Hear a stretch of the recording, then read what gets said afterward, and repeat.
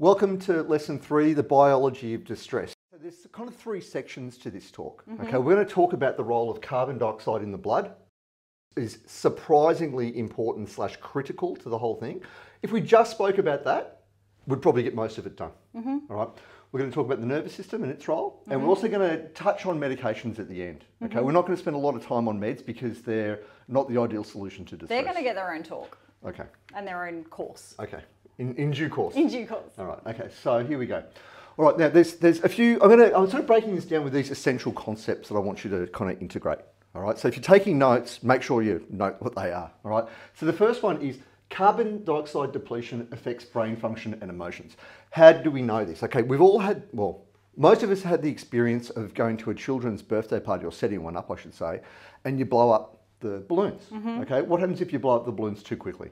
You get lightheaded. You get lightheaded. Okay. The reason you're getting lightheaded is we've got various gases dissolved in our blood. Okay. One of those is carbon dioxide. Okay. If you breathe too quickly, you actually are getting rid of more carbon dioxide than you're producing. So you have a deficit of carbon dioxide, and that's what makes you lightheaded. All right. Your brain's not functioning properly. Okay. So carbon dioxide actually regulates the acidity of the blood. So the pH. The pH. Yep. The pH, yeah. Okay. So the longer you are huffing and puffing into a balloon or blowing up a stand-up paddleboard or what have you, okay, the more we're depleting our carbon dioxide and the more lightheaded we feel. Okay, so is this big exhale, little inhale, big exhale, because you're pushing more out than you're taking in? I didn't mean it to be that, but it is, yeah. Well done, you doctor. Okay, so that's exactly right. So there we are, lightheaded, and that's the chemistry of why, all right? So now, it's a bit of a, you just sort of got to wrap your head around this concept. So we've got carbon dioxide dissolved in our blood. Everyone kind of thinks the carbon dioxide, don't want it. Like, get it out, get it out. But you do want some to maintain this acidity. Yeah. All right, so the normal situation, there it is. You start blowing up the balloon. Now all the carbon dioxide is in the balloon, okay, instead of in your blood. And there you are. Impaired brain functioning essentially is what's going on. So you can't think straight. You try and solve some complicated thing. When you're like this, you just can't do it. Your brain can't do it. Yeah. All right. That can vary from mild, which is mostly what people experience because they get this mildly and they stop doing it. But if you were to continue to do it, you'd actually get delirious. Okay. Okay. All right. So there it is. That's the first concept. All right. When that happens, our emotions tend to be exaggerated. Our thinking's impaired and it impacts our judgment. Okay. The technical medical term for this state is respiratory alkalosis. Okay, and alkalosis referring to the blood becoming more alkaline. Yeah, for respiratory reasons. So you can have alkaline blood or acidic blood for all kinds of reasons, but this is for the respiratory reason. Okay, yep, good. All right, so there we are, low CO2. All right. Next concept. Okay, this represents a muscle. When I had this on the slide as I was working on it, my son's like, that's a strange looking COVID mask. Okay? But that's a muscle, okay? So in order to, fight for your life or run for your life, what do you need? You need oxygen and you need fuels, okay? So the muscles need those, okay? A nerve supply, obviously, okay? And as the muscles operate, obviously they give off heat because you get hot and you sweat. They give off various waste, including carbon dioxide gas, okay, dissolved in the blood. All right, so that's what muscles produce. The more your muscle is operating, the more CO2 it's producing. And that's why if you go for a run, you huff and puff. The huffing and puffing is to get oxygen in, but critically it's to get carbon dioxide out. Okay, because you've got, so oxygen in needs CO2 out, but also you've got this extra CO2 being produced by the muscles, which is why there's an extra need to exhale. Yes. Because you've got to get the breath out, but you've also kind of got to get the muscle, I know that's low resolution. Yeah. You've got to get the muscle CO2 out as well as the breath CO2 out. The surplus CO2 out. Right, yeah, good. Okay. All right, what's the next concept? So this thing called the fight and flight response. So I always sort of assume everyone's familiar with the fight and flight response, but not necessarily, okay? So the fight and flight response is, imagine there is some danger. There is some, some serious danger right there, okay? That's threatening me, okay? I respond, okay? And then chances are I'm going to do one of these two things. I'm either going to fight the threat, if it's a fightable threat, okay? Or I'm going to get the hell out of there, okay? They're my two options, okay? I don't want to talk about the freeze response because it's not germane to this. So there is a sort of third option, but that's not relevant to what we're talking about today. All right, so a little bit more detail. Okay, so that's the basis of this. Now we need to understand the details. So in terms of what the threat is, the threat could be all kinds of things. It could be a real threat. There's a real threat to my life going on. Okay. Snake on the ground in front of you. Something, yeah. Okay. It could be an emotional trigger. It's something that, it's not like a threat to my life, but it's freaking me out nonetheless. Yeah, yeah. Okay. It could be some sort of instinct I'm having to, like, I think that's dangerous, or I think there's something sus going on here and it's getting me annoyed. Yeah. Okay. I might have misread the situation. Okay, misperception. Or I might be really hypersensitive. So the threat mightn't be all that big, but because I'm really hypersensitive, it does activate me. Yeah, okay. All right. Now, what does activate mean? So this is a representation of our central nervous system. All right. When the brain gets this alarm, kind of decides that there's an alarm going on, it does a bunch of things. Okay. There's part of our nervous system called the sympathetic nervous system. Mm-hmm. It's not very. It's sympathetic because it's showing sympathy to the muscles that need to do the work. Okay. Sure. So that's where the sympathy lies, right? So that activates, and what that causes is our breathing rate goes up, our airways get more dilated, so more air can come in and out. The vessels get more dilated as well in the lungs. The heart starts beating more quickly, so it's sort of pumping this sort of river of blood to the lungs, and we start secreting adrenaline, which gets everything moving as well. All right. So that's what happens. Oh, we start sweating too. Why? More oxygen in and more fuel to the muscles. Get rid of the CO2 and get rid of the heat. That's why all this happens. Yeah, okay. Okay. Now, to serve the purpose of running fighting for your life. And fighting. Yeah. Yes. All right. So it's a normal thing for some kind of threat to impel this emotion. Okay, so we get this big kind of emotional surge of fear or whatever, which gets us activated, and then we enact this action. Okay, our muscles start working like crazy. We're running or fighting, and we're producing lots of carbon dioxide, mm-hmm. and we're madly breathing, and we're running for our life, and that's fine. Okay, eventually we get away, or we don't, but we get away. Okay, so the threat is ameliorated. Yep. Carbon dioxide is normal, and that fear or whatever that the emotion is discharged. So we're back to a sort of normalized state, shall we say? Yeah. So we get so danger. Do something about it. Everything settles down. Back to homeostasis. That's how the system was designed to work. Yes. Or evolved to work. Yes. Okay. All right, so now we get into a problem, okay? So here's an existential concept, right? If we don't act, it amplifies our distress, okay? So here's the same thing. Here's the danger. We're all getting all riled up now. The nervous system's all cranking along like crazy, okay? Our breathing rate's increasing, but we're not producing the excess carbon dioxide because we're not running for our lives. Okay, so this is more in the context of a panic attack. Yeah. So if you've got a really heightened state of distress, hardly any of my patients that I work with would actually be moving. They're all like, maybe they're pacing, but that's not at a high enough intensity to be discharged. And often they're told not to pace, sit down, calm down. Yeah, so they're just sitting there. Which is like the wrong thing, right? Freaking out. Yeah, so because of the hyperventilation, exactly like, say, you can, a lot of people will pant, this kind of thing, or some people will gasp, all right? But whatever they're doing, they're blowing off tons of this carbon dioxide, and they're ending up in this state. So if you're fearful to begin with, now you're panicked. Yes. Okay? If you're angered to begin with, now you're enraged. Yeah. Or if you're sad, now you're despairing. Yeah, and this is what we talked about with distress cycle. Yeah, exactly.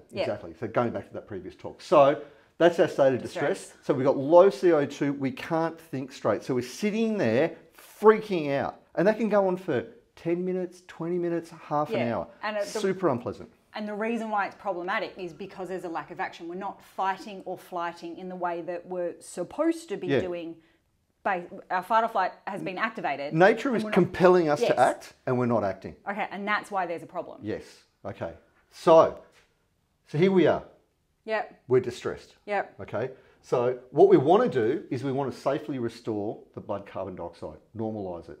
Mm-hmm. Okay. So we're not happy necessarily, but we're not freaking out. Yeah. Okay. So this situation. Obviously, there's a lot of arousal going on in the nervous system, but a big factor is we've blown off all this carbon dioxide. It's changed the chemistry of our blood. Now we can't think straight. The emotion's exaggerated. So we need to put the carbon dioxide back somehow. Yeah.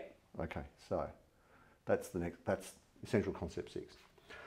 Okay, so how do we do it? Well, we could slow our breathing down. Okay, if you slow our breathing down, what that does is your body is producing carbon dioxide all the time. All right. If you slow the breathing down, you're not hyperventilating, you're not eliminating all that carbon dioxide, so it can creep back up. Okay. Okay, and it's not quick though. Okay, it's not quick. Yeah. Okay, it takes a while. The other thing we could do is we could do some burst physical activity. So basically, you just do the action that your body is kind of begging you for. Yeah, anyway. yeah. Like if you're fearful, run. Okay, Yeah. and that could be running up and down stairs because that's kind of convenient if you're in a building. It could be if you're at home, a skipping rope, whatever. Yeah, but Run run around the as block. in exercise, not run away from the cockroach that you're avoiding from our Thank previous you. talk. Yeah, thank you. Yeah. So it is. That's exactly right. It's do some burst physical activity. Yes. Okay. So in fear, running feels good. Okay. In anger, attacking feels good. So Yeah, punching right. bag might be good, or weights, or something that requires a lot of upper body. Okay. Upper body feels good in fight. Lower body feels good in flight. I like that. Yeah, I just came up with that then. That was gold. Well done. All right, cool. So our muscles are very busy now. They're making all this carbon dioxide for us. Okay. So what we've done there is we've discharged the emotion Yeah. by running or whatever. Okay, and we've normalised our blood carbon dioxide so we can become quite calm. Yeah. It's quick as that. It's quick Yeah. as that. Like this can take as quick as 30 seconds. Whatever would make you huff and puff, bang. Yeah. The minute you'd be huffing and puffing, you've normalised the CO2. All right.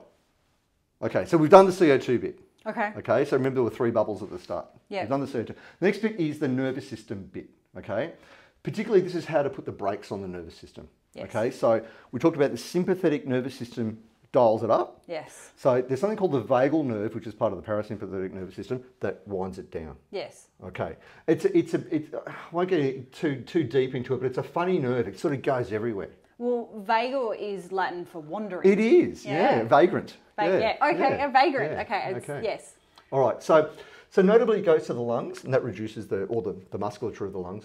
So that reduces the breathing rate. Yeah. It goes to the heart, that reduces the heart rate, and it goes to the adrenal glands too, and reduces adrenaline production. Yes. So that's perfect, right? If you're freaking out, you want to activate your vagal nerve. Yes, because Right. it'll drop everything. Calms your nervous system, and it means you can reaccumulate the carbon dioxide. Yes. All right, so here's our threat. Uh-oh, we're really activated. We reduce our activation by activating the vagal nerve, and it normalises our CO2. Yeah. So a sympathetic nervous system brings everything up. Parasympathetic nervous system can then bring it all back down again. I remember it as parasympathetic, paramedic. They come to help. That's how I remember it. Okay, nice. All right, so how do we activate this calming vagal nerve?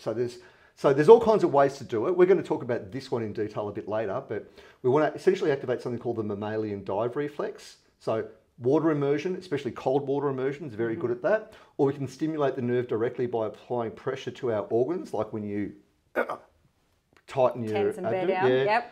Inversion, which is, those inversion things that people do. Those inversion tables. Yeah. Head So first. there's that. Apparently that'll do it. But even having your legs up like lying on the ground with your legs up the wall At a will do it 90 to some degree degree. angle. Yeah. Yep. There's parts of the vagal nerve that you can access and massage. They reckon humming, laughter, and gargling does. Yeah, because it actually goes around the larynx before it goes to the lung. It does. Okay. Yeah. Okay. Yeah. Okay.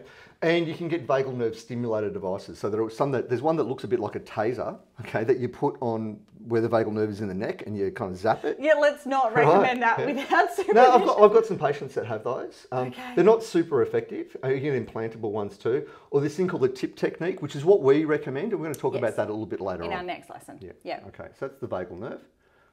What else? Meds. Yes. Okay, so look, meds can block this distress process. So here's the process again.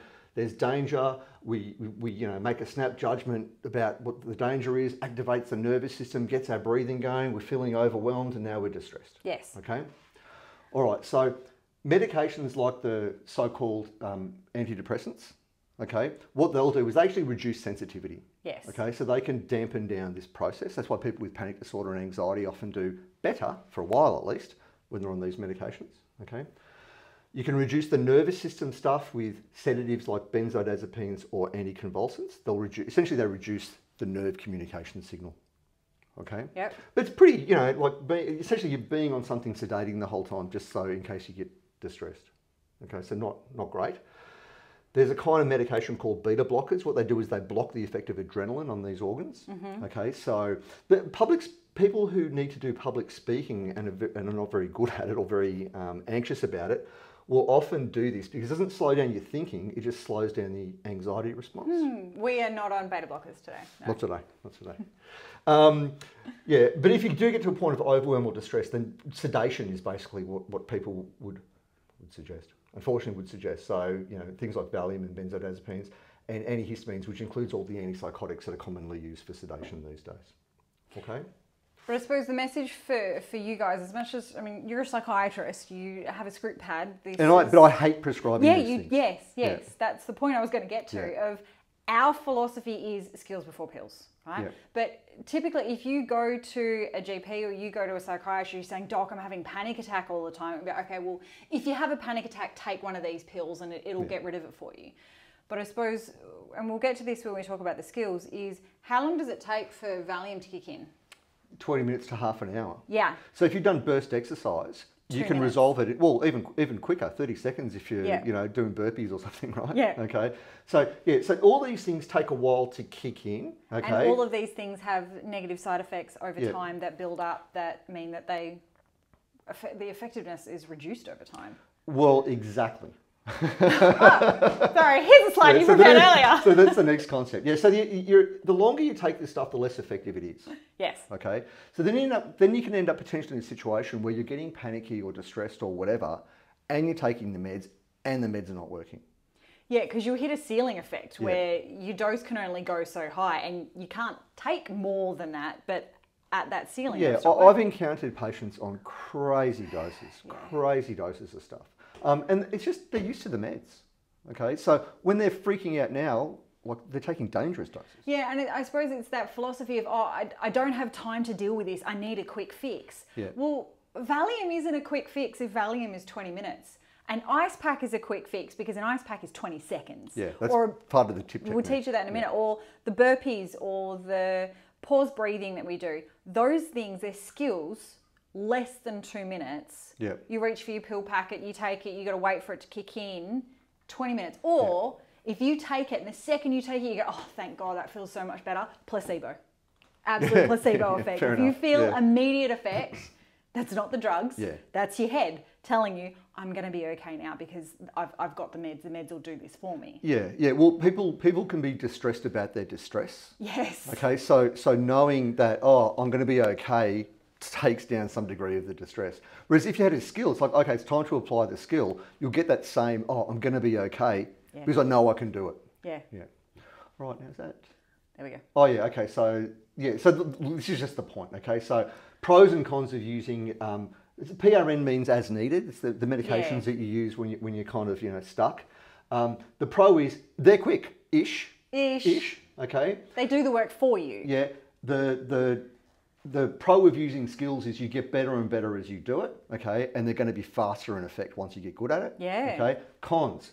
Well, you potentially get dependent on the medication, but certainly you get tolerant to the medication if you're using it regularly. You lose your confidence in yourself at managing. It's the pills that manage it. I need my pills. I can't go anywhere without my pills. Yeah. So, and you literally miss the opportunity to develop your bravery and courage. Yeah. And you stay fearful. Okay. Cons of skills, well, they take time until you practice them. Yes. Okay. Yes. Thank you for joining us for this lesson. Join us next one for lesson 4 when we get into the skills for how to manage a crisis.